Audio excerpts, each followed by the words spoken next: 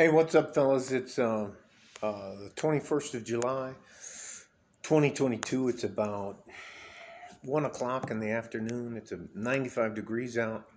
I've already been outside a few times. I'm going to do a short video, not a long video, about the war with Russia and the Ukraine. It's my honest hope that the Ukraine sues for peace, as they cannot win the war.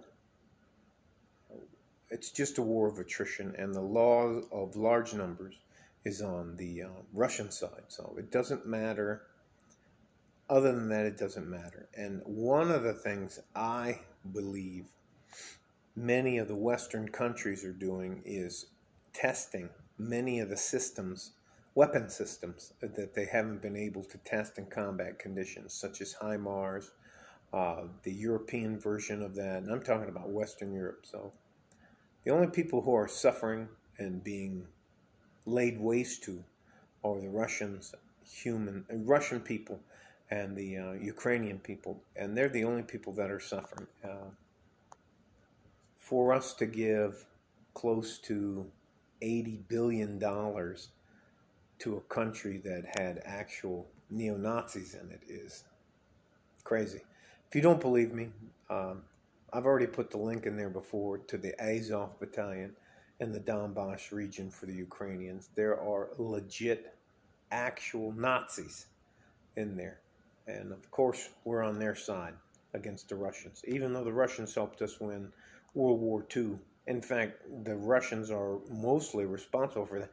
And am I a fucking communist? Fuck no. I think their government and the way they do business is fucked up.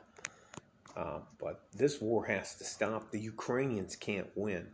No matter how much money we or the rest of Europe or the rest of the free world, whatever they want to call it, pumps into that, the Ukrainians can't win. And the Russians still have nuclear weapons they can use. They're called SATMs, small atomic demolition munitions. So, and they haven't even used any of those, and they're still winning. They use the claw principle, where they just come up like a crab claw, pinch around a unit or two units, not taking big bites, and then they move the back line up, and you just lost some territory, maybe a city, maybe not. The Russians aren't in this for like a quick strike win. They're in this to grind those people up. All that to say, I hope the Ukrainian government decides to sue for peace and stop wasting human lives. And the 99.99999% of these people are men. And there are groups on both sides of the lines that hate each other and will do. It just needs to stop.